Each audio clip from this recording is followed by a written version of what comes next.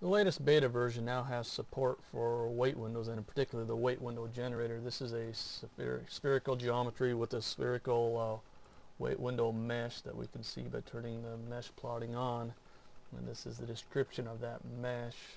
And there's iron here and lead here, and they're trying to get particles to the outside using the weight window generator.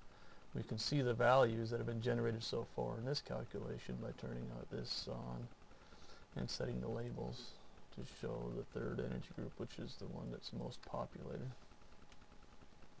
And for this beta version, it maintains the name of the WINP input file up here, so you don't have to keep renaming it to WINP. I want to show you another example of a box mesh and geometry, and the mesh description is down here. This is the first iteration going out to the outermost shield, and you can go ahead and we can get successive iterations by changing the name of the input file, doing save update, and save update will reset Fortran memory and then reset the plot. And then as you go further out, it is getting more converged.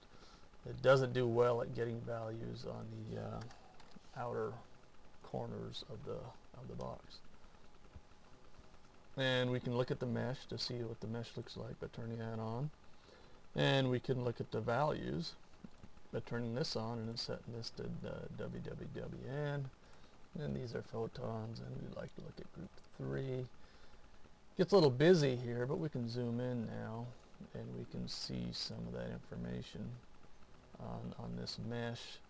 And if we turn color off, we can even use the new pan features to pan around and look at the different weight window values.